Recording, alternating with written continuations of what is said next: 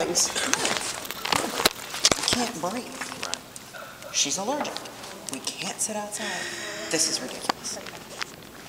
Maybe, you know, and talking about that wall. It's cheaper for them. Maybe if they put up the other side. Maybe it would make it go farther up.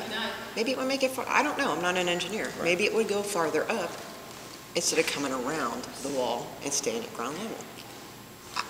I don't know.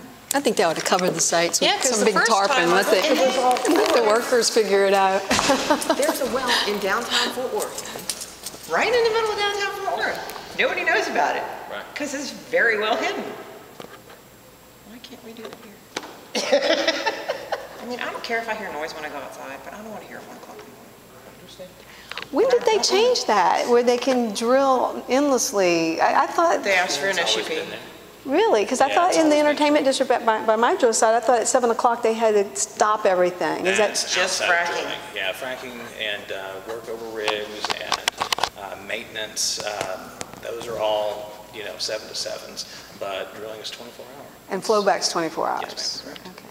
Okay, I got that confused with fracking then. And in 2011, I emailed Robert about that. They were fracking at 10:30 at night. I said, what's going on? Take care.